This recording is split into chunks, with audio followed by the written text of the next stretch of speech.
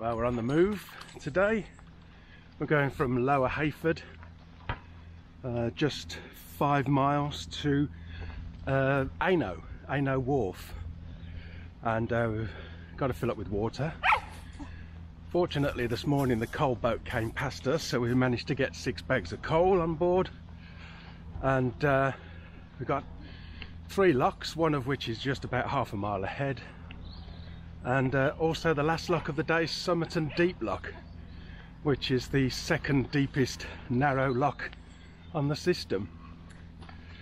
It's about 12 foot deep. Doesn't sound much, but when you're in there you do notice it. So yeah, another grey, miserable, mucky day. Dogs are in heaven, in the canal, out the canal, in the mud, out the mud. But yeah, let's go.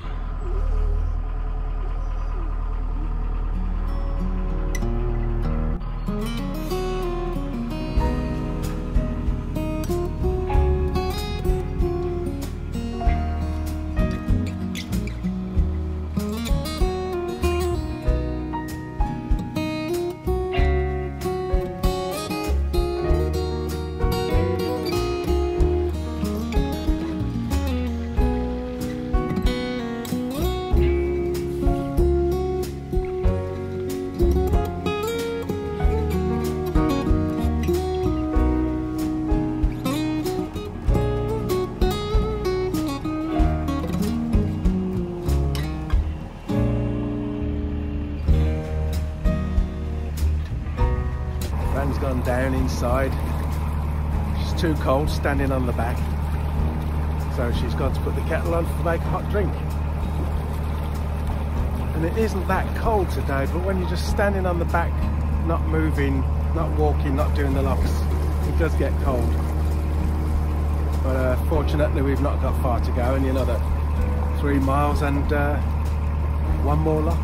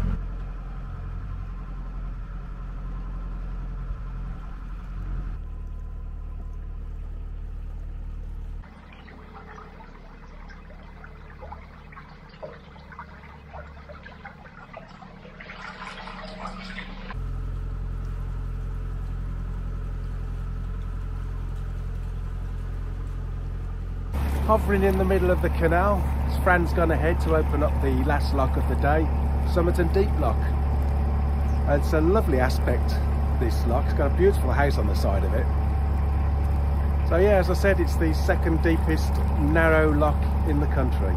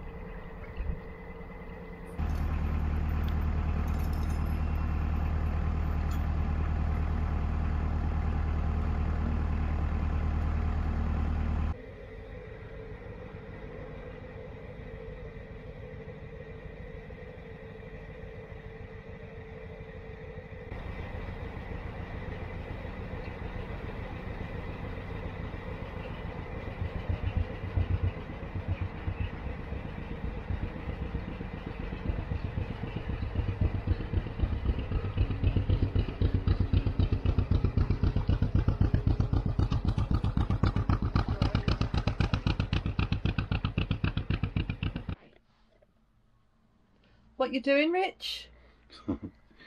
I'm colouring in, and I'm trying to be a good boy and not go over the lines. And this map was sent to us from the lovely Jo from Minimalist. Many of you will know Jo and Michael from Minimalist YouTube channel. And she's designed this in the style of, I guess, London Underground maps. And it shows all the navigable routes in England and Wales, and there for you to colour in where you've been. But the fascinating thing is, Jo and Michael have done the whole system. They've done everything, including crossing the Wash in Lincolnshire. Absolutely amazing. So it's going to be interesting, isn't it, to see how far we've actually done. What do you think, about half? Oh, no way. Quarter or a third? Quarter or a third, I reckon. We're going to be going for some years yet. We've done some canals twice, haven't we? Like this one we're on there, the Oxford, you know. And the first year we did so much because we were going everywhere so quickly, and now we've slowed right down, haven't we? Yeah, we have. So while I've got this map out, I've brought to mind, I thought we'd have a quick chat to you about what our plans are for this year coming up. So currently we're here in Banbury. We've been down to Oxford for Christmas, as you know. We're heading back up the Oxford Canal, then across here to Braunston, back up the Leicester arm of the Grand Union Canal, then up the River Soar to Loughborough, and then when we get to the junction here with the Trent and Mersey Canal that way and the River Trent this way, we'll be back on new territory again. So we've never done this, have we, Fran? The River Trent. So we're going to go up the River Trent, past Newark, up to Torksley Junction here, and then into Lincoln. And that's as far as we're going to go down the Fosdyke Canal. We're not going to do all this time round. And then back up, then onto the Chesterfield Canal, which we're really looking forward to. Apparently that is you've been really wanting pretty. to do that for ages, haven't you? Yeah, so we're going to do that, spend a few weeks along there, up to Keighley, and then these South Yorkshire canals we've never done, so it's going to be really interesting. It's quite flat, this land around here, and quite industrial in places. Up past Castleford, and then onto the Leeds and Liverpool Canal, through Leeds, up to Skipton, beautiful Skipton, and then all the way back down here to Wigan, and then up to the Ribble Link, and then hopefully, fingers crossed, get onto the Lancaster Canal for winter. So we'll be Christmas 2022 somewhere up here with a bit of luck. But we'll see, because changes always happen to our plans, don't they? Oh, they do. And we spend so long and we go so slow, so we do change plans often as well. And it's all subject, isn't it, as well, to the rivers being navigable and not in flood or anything. So fingers crossed on that. It's really exciting though, because this stretch is really nice. We can have another fabulous curry in Leicester. Oh yeah. And there were some things that we didn't get to do in Leicester when we were there. And obviously these bits are all new to us anyway.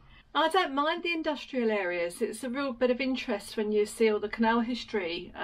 One of the shames about Banbury, where we are now, is that it's such a historic place as far as the canals are concerned, and it's been lost in the development of it. There's still old parts in town, but Tooley's boatyard has just been swallowed up. Savaged by retail developments.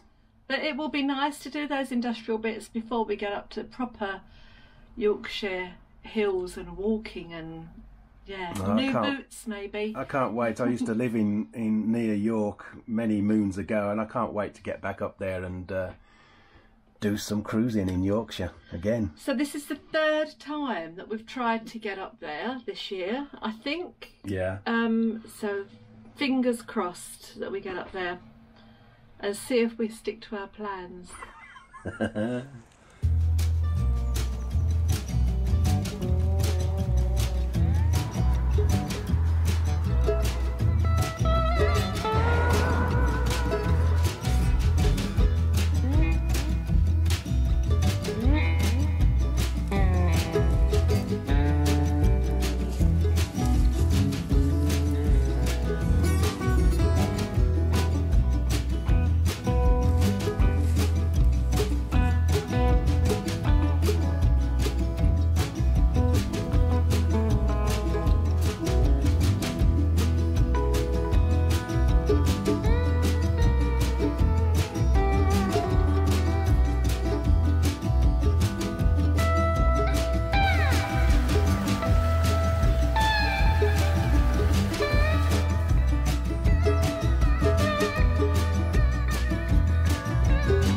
found some blue sky to walk under. It's absolutely gorgeous day today. God, it's shining right in my eyes, but that's okay. We've had grey, murky days for about 4 or 5 days now, and it's not inspiring for doing big walks, is it? No. And today we woke up to this and dropped all our plans and came for this gorgeous walk. We had some plans, didn't we? Well, no, we didn't have plans, but we just, whatever was going to happen, we were going to walk. You have to make the most of the weather when it's like this. So we're in the beautiful village of Adderbury. We're doing a circular walk, about 8 miles today. Somebody down there wants to get going again, but it's just going to have to wait. And this village is absolutely stunning. First mention of it in a will written in about 950, I think. Yeah. And we're at the St Mary's Church here, which is dates from the 13th century, added on obviously over the centuries, but it's absolutely beautiful. Such a big church for what is a big village, actually, isn't it? And some massive houses here. It's unbelievable. It's obviously always been a wealthy area, isn't it? I mean, this close to Oxford, and obviously then even in the past London, accessible. It's a wealthy area, and yeah, it's a little bit of a gem to find. We didn't expect this, and you don't know about these villages. There's nothing particular to tell you about it. It's just gorgeous. Absolutely wonderful. Notable people who have lived here: Anthony Burgess, the author, and John Craven, man from the BBC, lives here. I bet he's got a big house. Yeah. He's been paid by the BBC all his life, so he must have a big house. We might be here one day, you know. We are on our boat, which is about 3 miles away. The graveyard, there's loads and loads of tombstones of people whose surname is Gardner, but we've decided they probably weren't gardeners, so there's not a lot of chance for us, is there? So we're on a bit of a mission this year. We've decided to up our walking again. We've got this app we've downloaded that we're doing a virtual walk from Land's End to John O'Groats. So how many miles we do, it just plots as if you were doing the route from Land's End to John O'Groats. It's quite fun. So that's given us the incentive to get more miles done. Where are we now? Truro? Oh, I think somewhere we're past like that. Truro, yeah. We're on our way to Exeter. It just makes you walk a little bit more exciting. The first thing we do when we get back is look and see where we are down in Cornwall. So we better get this walk completed then. How far are we? Halfway through? No, just over halfway. I think we've got about another 3.5 miles to go.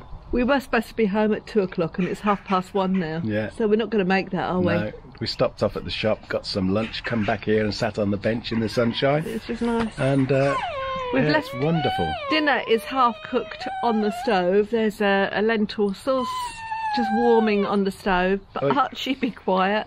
We've got vegetable moussaka tonight, so that's half cooked. It won't be too bad when we get back. Great. Right, let's do this then. See you in a bit. Let's keep walking. Cheers.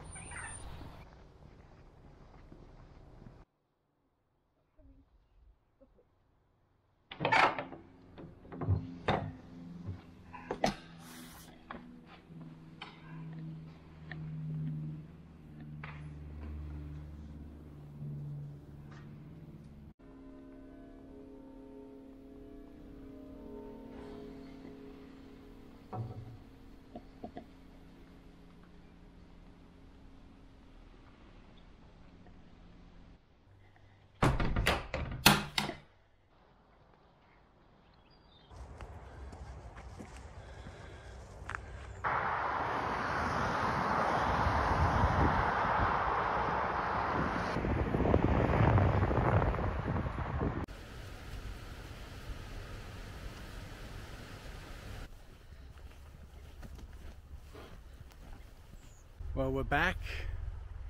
This sun's disappeared again, but these walks always take longer than we think, don't they? I don't think we're too bad. I think we're just over an hour late, but we do stop to look at things a lot, don't we? And film and video things, yeah, and take pictures all the time. So and have lunch at the church. Yeah, it's been a lovely day out. So it's time for a cup of tea now, Fran. Get the kettle on. Yeah, I've still got some syrup cake left, I think. So, cup of tea, a piece of cake, put our feet up. Right, let's do that then.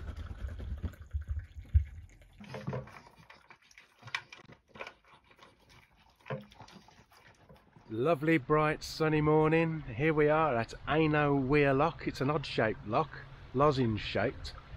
So called because Aino Weir is just the other side of the loch where the River Cherwell flows across the canal. Sometimes the loch is closed because the river's flowing too fast, you can't get through. But we haven't had rain for a couple of weeks really to speak of, and so everything's good clear to go. So 6 miles to do today, 4 lochs, and lovely day to do it. So let's get this thing done.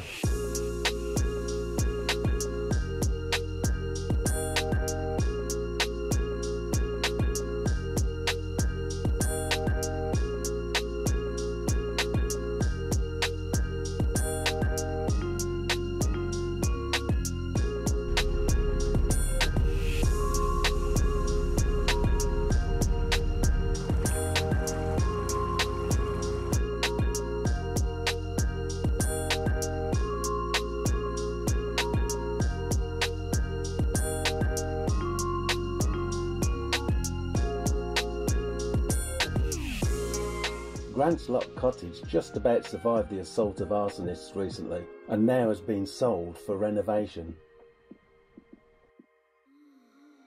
So I've finished colouring the map in, and I'm really surprised at how much we've actually done, Fran. It's amazing. I did think it might be about half. We've got some little gaps in and around Birmingham and a few bits on the ends that we never ever got to. Whether or not we get back and do those bits down on the south of London, down into Kent, Surrey even. Yes. But yeah, we've done loads. And as you can see, it all ended up one colour because to do different colours for different years was a bit complicated when some canals were done 4 times. So... Well, looking forward to colouring in the rest this year. Yes, all of that.